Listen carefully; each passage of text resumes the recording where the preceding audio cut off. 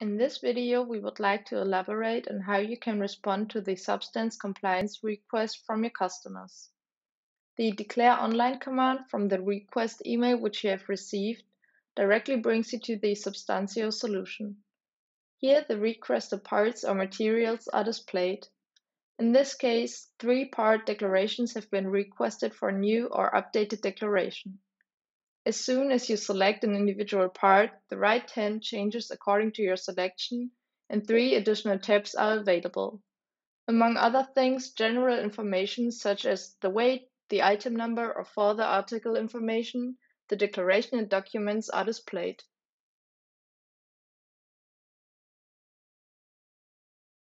Now we come to the main aspect, the declaration.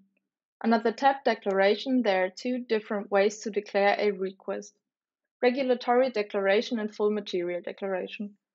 The regulatory declaration is there to indicate the controlled substance groups per regulation.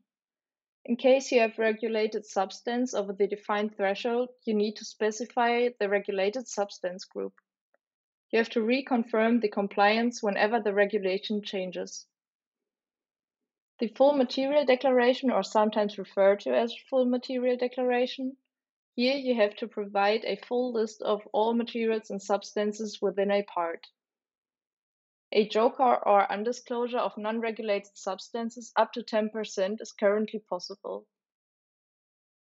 We showed you the regulatory compliance declaration in this video. In case you have a no-regulated substance above the threshold, confirm this with an abstract statement. If a substance or substance group is above the threshold value, or you have exemptions which apply, select Does Contain and add the regulated substance. A new panel opens where you have to add the regulated substance categories.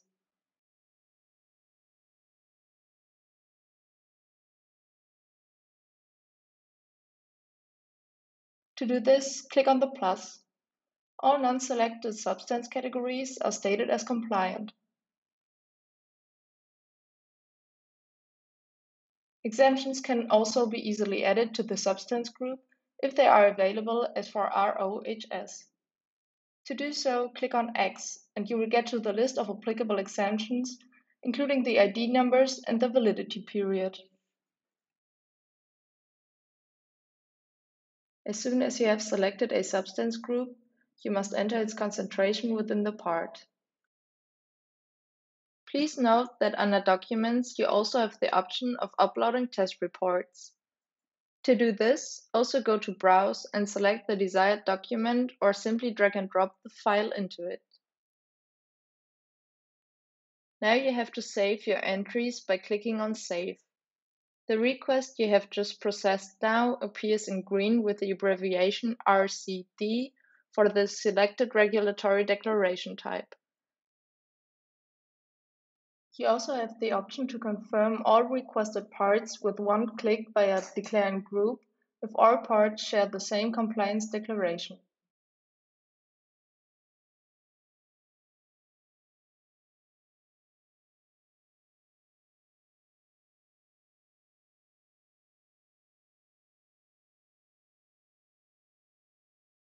Just select multiple parts using Control and select the Declare function. Parts which share the same declaration are listed on the top. Continue as with the individual declaration.